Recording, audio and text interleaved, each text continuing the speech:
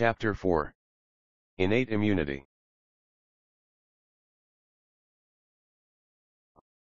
Functions and reactions of innate immune responses. 1. Initial response to microbes. 2. Eliminate damaged cells and initiate the process of tissue repair. 3. Stimulates adaptive immune responses. Comparative features of innate and adaptive immunity. Innate immune responses to a microbe are immediate and do not require prior exposure to the microbe.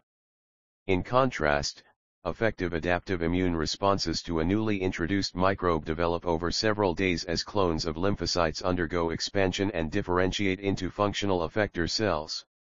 There is no appreciable change in the quality or magnitude of the innate immune response to a microbe upon repeated exposure, that is, there is little or no memory. In contrast, repeated exposure to a microbe enhances the rapidity, magnitude, and effectiveness of adaptive immune responses. The innate immune response is activated by recognition of a relatively limited set of molecular structures. By contrast, the adaptive immune system potentially can recognize millions of different molecular structures of microbes, and can also recognize nonmicrobial environmental antigens as well as self-antigens that are normally present in healthy tissues. Evolution of innate immunity. Some components of the mammalian innate immune system are remarkably similar to components in plants and insects, suggesting that these appeared in common ancestors long ago in evolution. For example, peptides that are toxic to bacteria and fungi, called defensins, are found in plants and mammals and have essentially the same tertiary structure in both life forms. Toll-like receptors recognize pathogenic microbes and activate antimicrobial defense mechanisms are found in every life form in the evolutionary tree from insects up to mammals. The major signal transduction pathway that toll-like receptors engage to activate cells, called the NFB pathway in mammals, also shows remarkable evolutionary conservation. Recognition of microbes and damaged self by the innate immune system. The innate immune system recognizes molecular structures that are produced by microbial pathogens. The microbial substances that stimulate innate immunity are often shared by classes of microbes and are called pathogen-associated molecular patterns, PAMPs. Different microbes express different structures including nucleic acids that are unique to microbes, such as double-stranded RNA found in replicating viruses and unmethylated CpG DNA sequences found in bacteria. Features of proteins that are found in microbes, such as initiation by N-formylmethionine, which is typical of bacterial proteins, and complex lipids and carbohydrates that are synthesized by microbes but not by mammalian cells, such as lipopolysaccharide, LPS, in gram-negative bacteria, lipoteichoic acid in gram-positive bacteria, and oligosaccharides with terminal mannose residues found in microbial but not in mammalian glycoproteins. Whereas the innate immune system has evolved to recognize only a limited number of molecules that are unique to microbes, the adaptive immune system is capable of recognizing many more diverse foreign substances whether or not they are products of microbes. The innate immune system recognizes microbial products that are often essential for survival of the microbes.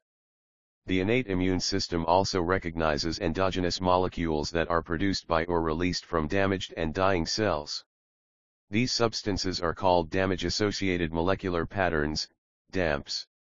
DAMPs may be produced as a result of cell damage caused by infections, but they may also indicate sterile injury to cells caused by any of myriad reasons, such as chemical toxins, burns, trauma, or decreased blood supply.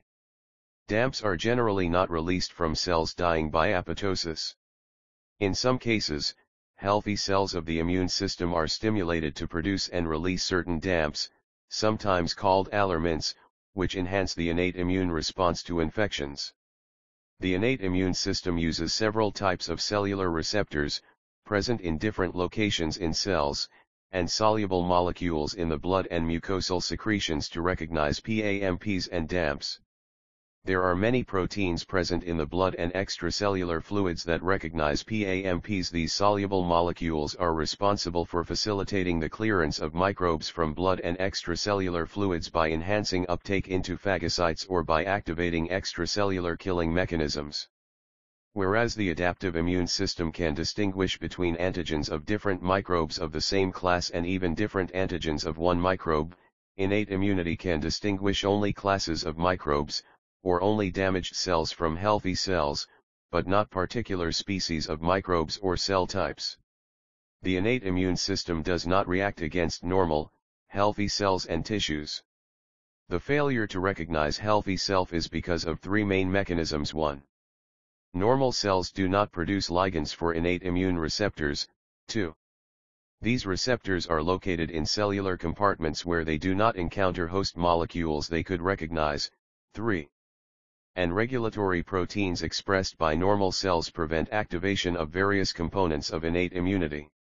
Cell-associated pattern recognition receptors and sensors of innate immunity. Phagocytes, including neutrophils and macrophages, and dendritic cells express the widest variety and greatest number of these receptors, to elicit inflammation and subsequent adaptive immunity. Pattern recognition receptors are linked to intracellular signal transduction pathways that activate various cellular responses, including the production of molecules that promote inflammation and destroy microbes. Toll-like receptors.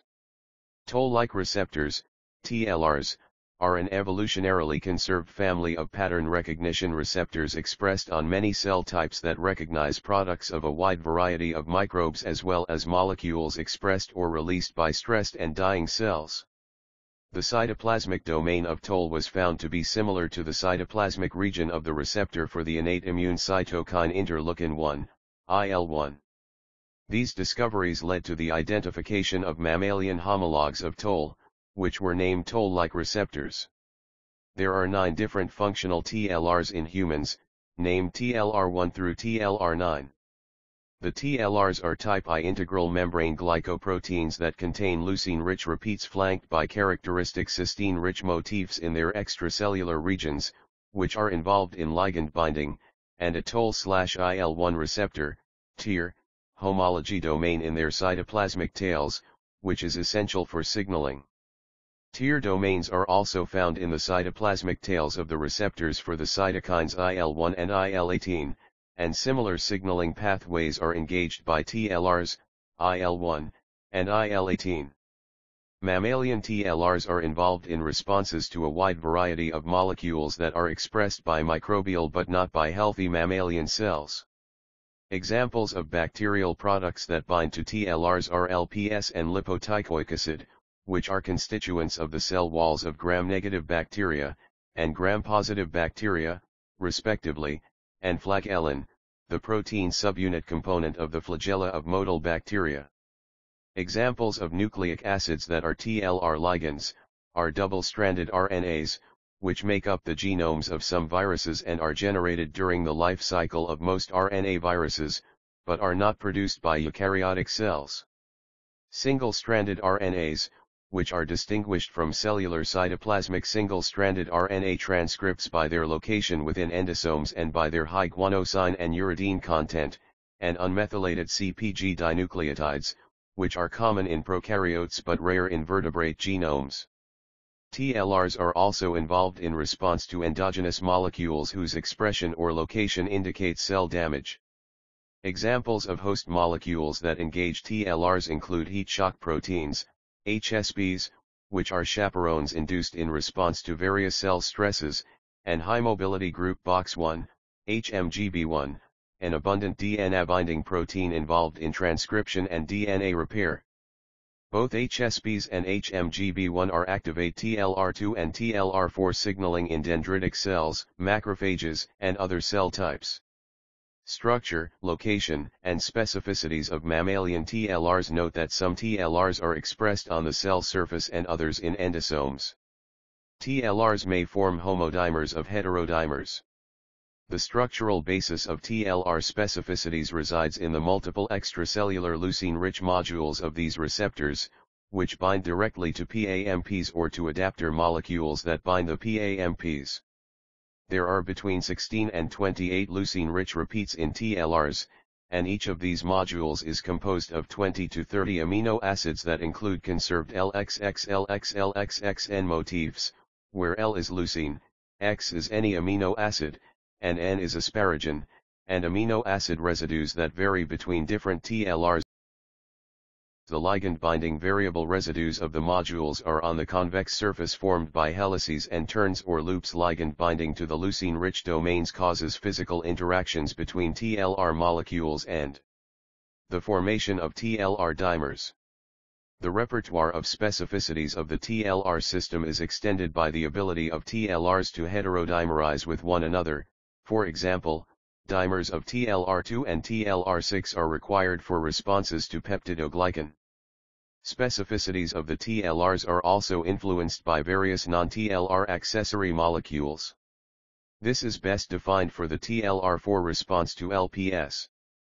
LPS first binds to soluble LPS binding protein in the blood or extracellular fluid, and this complex serves to facilitate delivery of the LPS to the surface of the responding cell.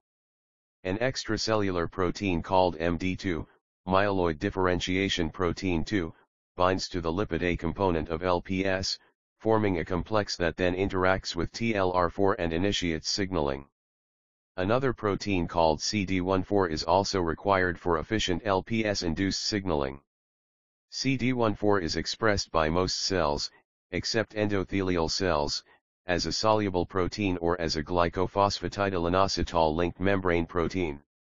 Both CD14 and MD2 can also associate with other TLRs. Thus, different combinations of accessory molecules in TLR complexes may serve to broaden the range of microbial products that can induce innate immune responses. TLRs are found on the cell surface and on intracellular membranes, and are thus able to recognize microbes in different cellular locations. TLRs 1, 2, 4, 5, and 6 are expressed on the plasma membrane. TLRs 3, 7, 8, and 9 are mainly expressed inside cells on endoplasmic reticulum and endosomal membranes, double-stranded RNA, which binds to TLR3, and unmethylated CpG motifs, which bind to TLR9. TLR7 and TLR8 recognize single-stranded RNA, and TLR9 recognizes single or double-stranded DNA. These nucleic acid ligands are not unique to microbes, but their location in endosomes likely reflects origin from microbes. A protein in the endoplasmic reticulum called UNC93B is required for the endosomal localization and proper function of TLRs 3, 7, 8, and 9. Genetic deficiency in UNC93B leads to susceptibility to certain viral infections, especially herpes simplex virus encephalitis, demonstrating the importance of the endosomal location of TLRs for innate defense against viruses. TLR recognition of microbial ligands results in the activation of several signaling pathways, and ultimately transcription factors, which induce the expression of genes whose products are important for inflammatory and antiviral responses. The signaling pathways are initiated by ligand binding to the TLR at the cell surface or in the endoplasmic reticulum or endosomes, leading to dimerization of the TLR proteins. Ligand-induced TLR dimerization is predicted to bring the tier domains of the cytoplasmic tails of each protein close to one another. This is followed by recruitment of tier domain-containing adapter proteins, which facilitate the recruitment and activation of various protein kinases, leading to the activation of different transcription factors.